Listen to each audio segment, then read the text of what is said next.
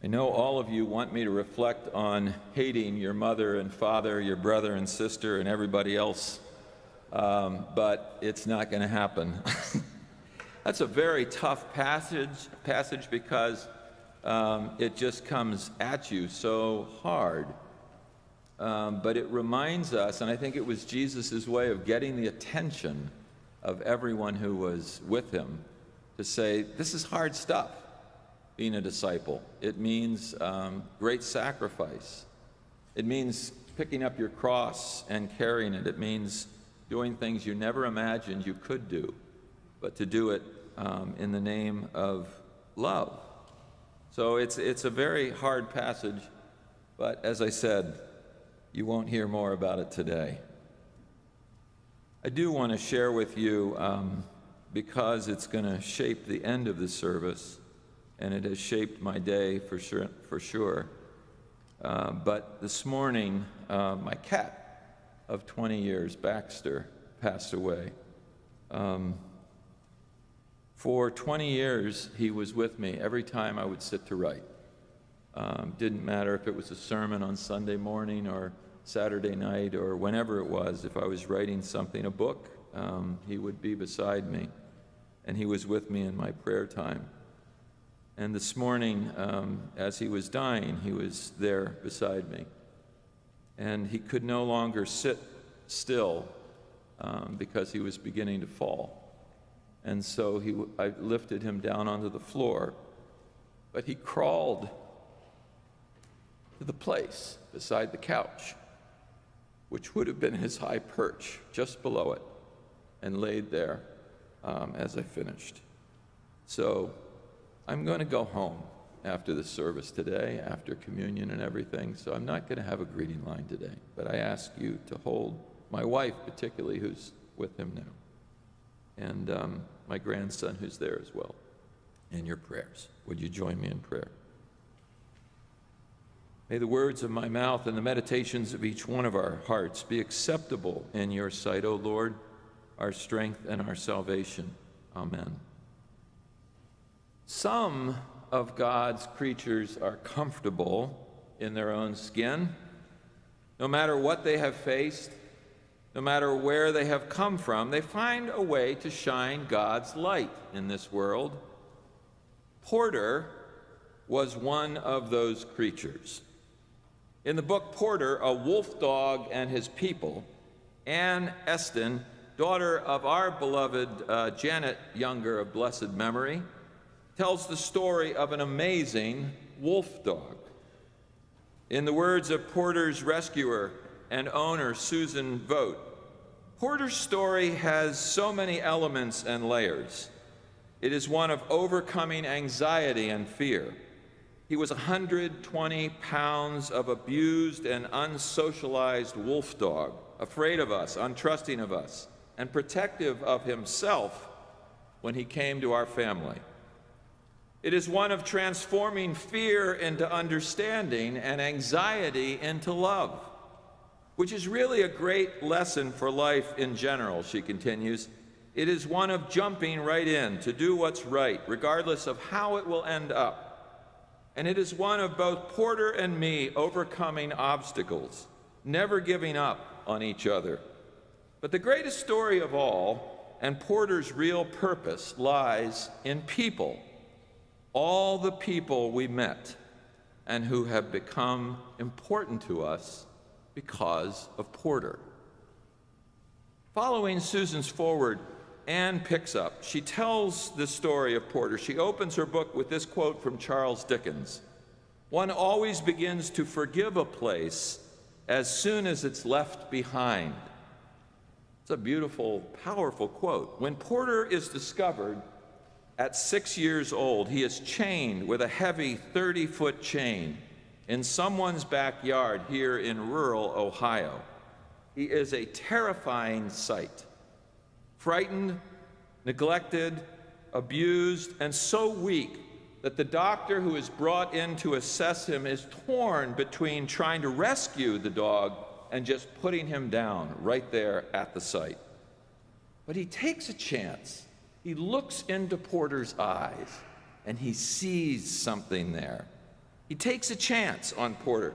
He takes a chance that someone will step forward, and certainly that someone comes forward in the person of Susan and her husband Colin Vogt. They nurture and they care for Porter. Not a simple task for a severely neglected wolf dog, with wolf being the first word with dog. The book tells the story. In the end, Porter teaches them about living and surviving. As Susan said, he brings them into a whole new world of care for God's creation.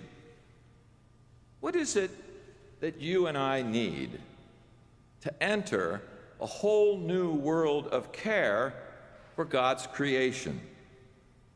What do we expect as we inhabit this celestial ball? I ask this from the depth of my heart. What is it we need? Certainly we need creation to feed us, to sustain us, to allow us to have life and breath. There's no question about that. But beyond these primal needs, what else is there? What do we expect from nature all around us, from the lakes and the streams, from the oceans and the waterways, from the sky and the land, and from all creatures great and small? I feel as though God's good earth has been taking care of us all along. Although the story of Genesis calls us to inhabit this earth, and it charges us, in God's words, to take care of all that I've given you as stewards, it seems as though the opposite has actually been happening since the creation of humanity. It seems as though we arrived on this earth, and ever since, the earth has been taking care of us as a species. We have expected so much from the earth. We have taken so much from the earth. And how have we returned thanks by giving back? How have we become stewards of this planet home? I don't mean this as a theoretical or philosophical or theological question. That's not what I'm talking about. I literally mean, what have we done? What have we done? What has each of us returned in thanks for the opportunity to occupy this spinning jewel that is our home? I want you to really think about this. And I'm going to ask it in an interesting way. What trees have you planted and nurtured? What plants have you cared for and given a home? What natural settings have you saved? What species have you helped save from extinction? What animal have you provided a home for, or which little neighbor who's come upon your property have you allowed to have a habitat there? And what have you done to help our earth as home? I ask this not as a weak question, but really for each one of us to think, what have I done? And I want us to think today as the early Christians did. You see, every single Lord's Sabbath, when the early Christians gathered, they called it the 8th day of creation.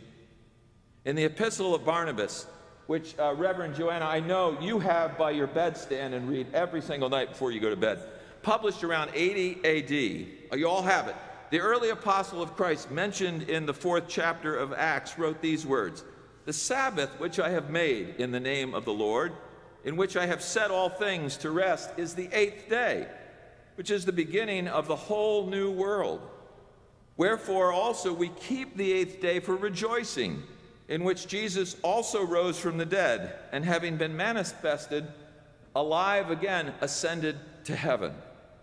And then just a few years later, in 160 AD, Justin Martyr wrote of the 8th day that the water of baptism connects us to all the water of this world, that the wood of the cross connects us to all the trees and all the mysteries of all creation, and that the ascension of Christ into heaven connects us to heaven and the skies above. The mystery of water, earth, and sky are all connected by the day of resurrection. They're all connected. With our connection made on this day of resurrection, this 8th day of creation, we're called to protect and defend the water and the earth and the skies, because all of this comes from God, who's made manifest to us in the resurrected Savior of Christ. For each of us as Christians, let us begin today to claim this day and each Sunday as the 8th day of creation. It is truly the day of resurrection. It is the day of new beginnings. It is the day in which we and all creation begin again. Today and each Sunday, I ask that we remember creation, that we reconnect to creation and restore creation, that each of the 8 days of creation for us becomes a new day and a new week, a new way of breathing and stepping into our life on this planet, that each Sunday we begin again, that we begin to reconnect to God's good earth. In our sanctuary, right above where you're seated there, John and Francine, there is a window, the 8th day of creation. High above us are the 8 windows of creation. They are glorious from the first day through the 8th day. The 8th day of creation is the one that we're given to live into, to protect the other 7 days and nurture the other 7 days, to keep them at the center of our hope. And as we sit below this window each Sunday, it beckons us to care for God's good earth on the 8th day of our creation. I was thinking this morning, and I don't want to go really long, but I was thinking of a story that I didn't write down, but a story that comes to us in The Spirituality of Children, written by Robert Coles many years ago. I've shared this story because I love it so much. Robert Coles was a Harvard professor of child psychology. Many of you have read his books and know his work, but he was on an Indian reservation, a Native American reservation in the West, and he was visiting the children to understand their spirituality. And he kept asking them about God, and they would just sit there quietly. They were pleasant, but they would never answer any of his questions. And finally, one day, on one of his last days there, a 7-year-old girl took his hand, walked up to the front, took his hand, and walked him out of their schoolhouse. And she sat down on the front steps and she said to him, "When you look up, what do you see?" And he said, "I see clouds, I see the sky." She said, "We see God.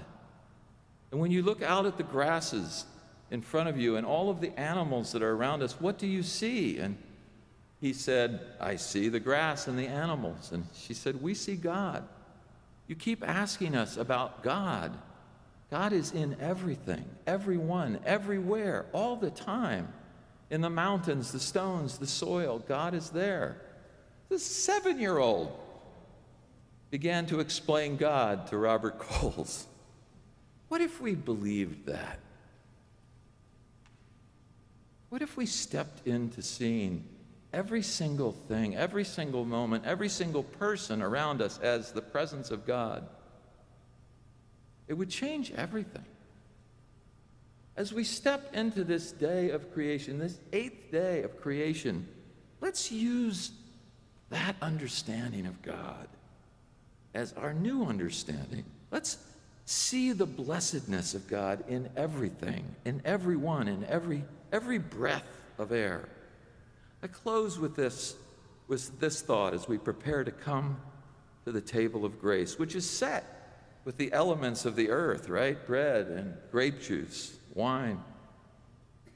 I close the series with this poem written by Anne about Porter. She writes, "Chained, waiting for food, for life, for love. Hit, chained, waiting, surviving, 3,000 sunsets, countless clouds, hurtling toward a hard stop.